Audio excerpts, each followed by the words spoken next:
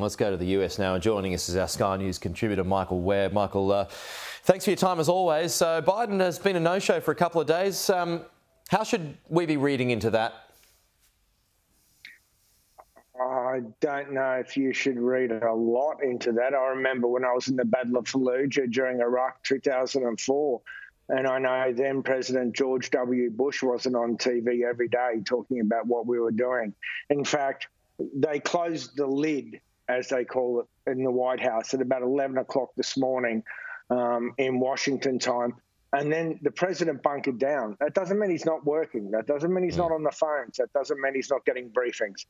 Just because he's not front and centre, I don't know how anyone could read anything into that, whether it's a Republican president or a Democratic president. There's a lot more to be done than just doing press conferences.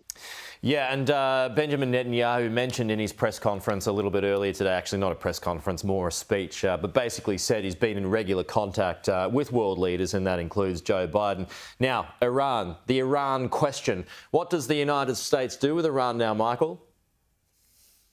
Well, there's not much the United States can do with Iran, because this is precisely what Iran's been doing since the revolution in 1979. It's certainly what they were doing to torment the Americans when the Americans occupied Iraq from 2003.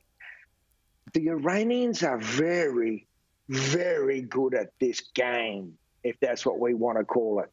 They know how to find proxies across the region, and they know how to support them militarily, politically, and in terms of equipment and material. I mean, you know, Iran's ultimate game is the Shia crescent spreading from Iran through Iraq, through Lebanon, through Israel, which would be destroyed in their view, to the Mediterranean Sea. And there's very little that America can do, or even Israel can do right now, to directly counteract that, even though we know that Tehran had to have given the green light to Hamas for this operation, even though we know, and I can't confirm it and I have no evidence, but I'm telling you for a fact, there are Iranian Revolutionary Guard Corps Quds Force officers in Gaza right now helping guide this fight. Meanwhile, Israel, while it's got Hamas to its south, it has Hezbollah to its north in Lebanon, another Iranian proxy, which for now has been held in check. They fired a few missiles. They've issued statements of some support. They had a small border incursion into Israel that Israel easily repelled. But Hezbollah is just sitting there, padded up on the reserves bench, ready to run on if Tehran tells them to do so. Right. I mean, that's frightening, isn't it? And you're right. I mean, Israel, as we know, surrounded by enemies. When Benjamin Netanyahu said this morning that the Middle Eastern landscape will now change forever, what do you think he means by that? I honestly find that a bit confusing, because I don't think it changes forever. I think this is more of the same.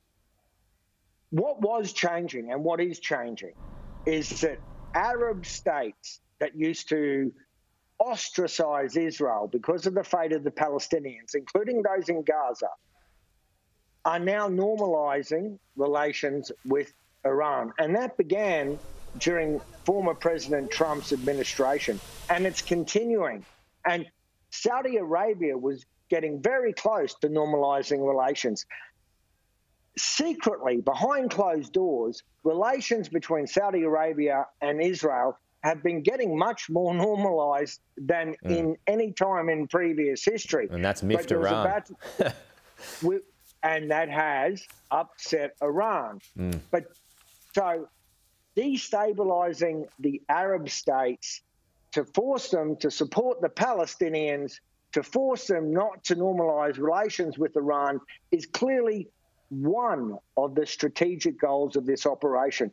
We don't yet know what the real goals of this operation are, because what we've seen so far, I would argue, is barely phase one.